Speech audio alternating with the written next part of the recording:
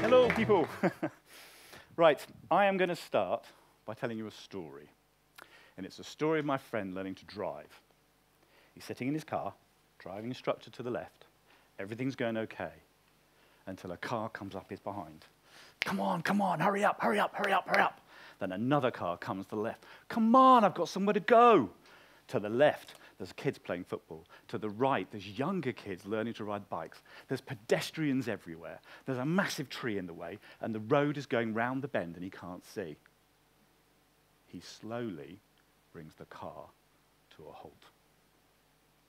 He's frozen.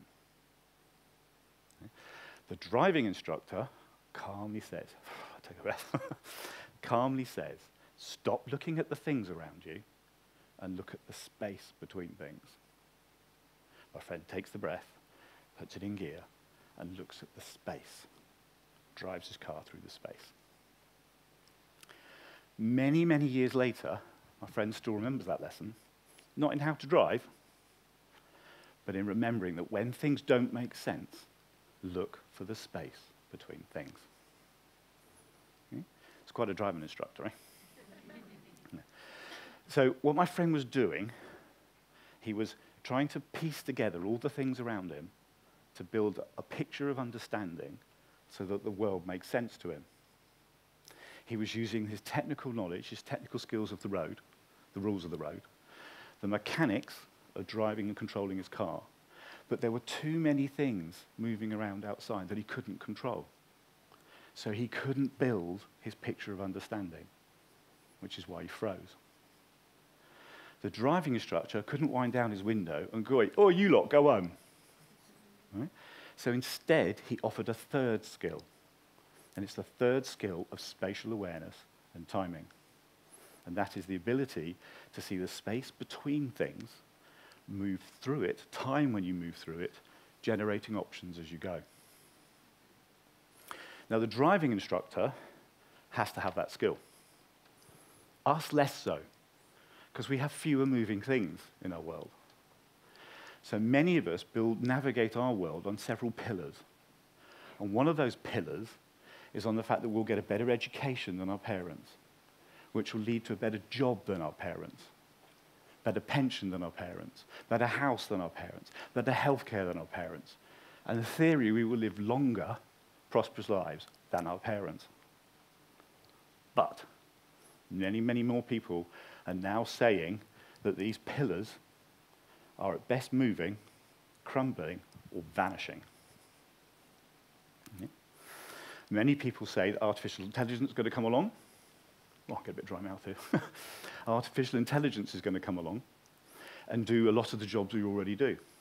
We have climate change, which is already fundamentally changing how we live our lives. And today, we have two wars. Let's hope we don't get any more.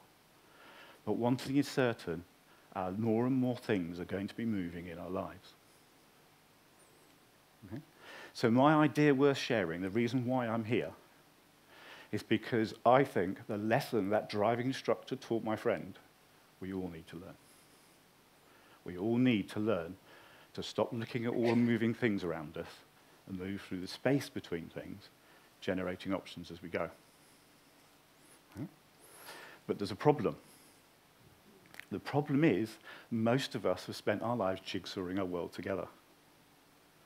And when we jigsaw our world together and we see a space, we tend to see the space as something we need to fill.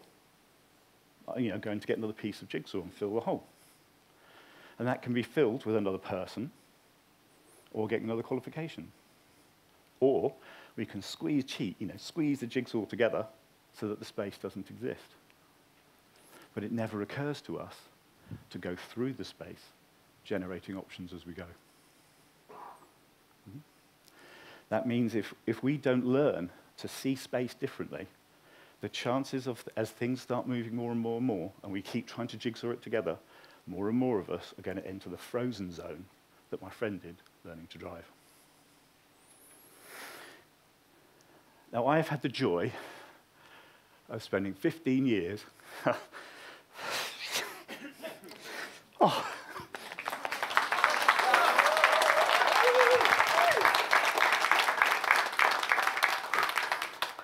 doing amazing things with autistic kids, autistic teenagers, and autistic adults. It was life-changing. You can see what it did to me. These aren't tears of worry or fear. They are tears of just the emotional joy of spending time with autistic people. And I'm going to introduce you to a fictional person called Peter. Okay? Now, what I've done with Peter is I've extracted a common point of difference that many autistic people have. And I've just given it to Peter. So there isn't an autistic person like Peter, because he's really one-dimensional, and I've really turboed it up.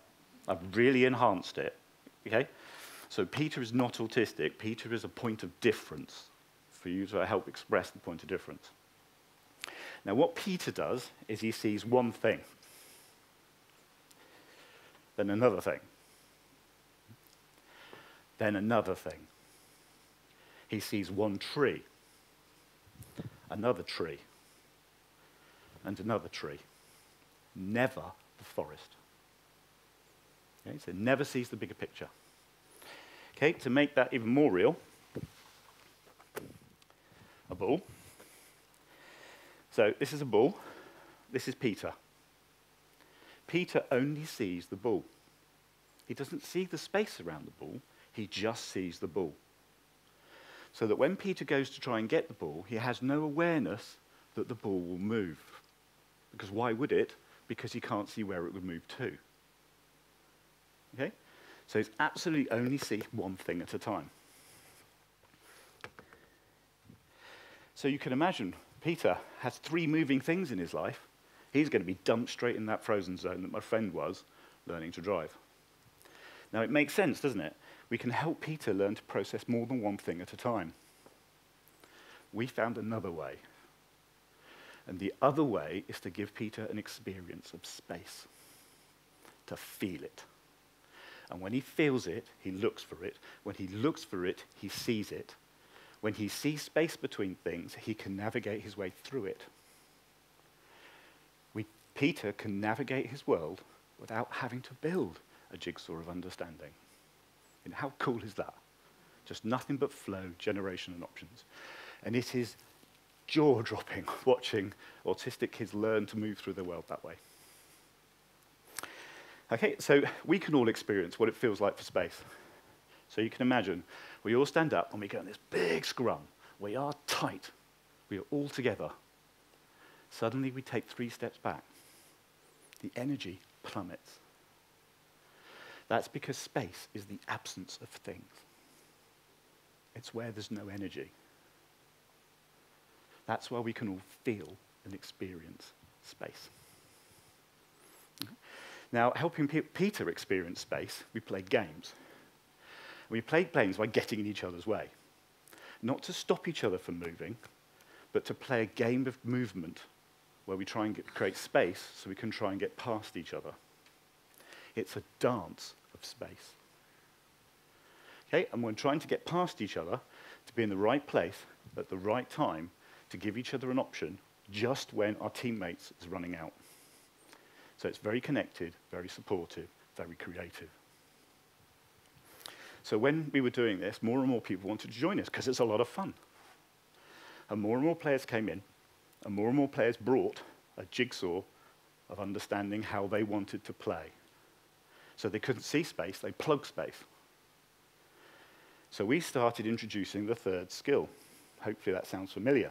We're now saying, here's introduced, look for the space between things, spatial awareness and timing.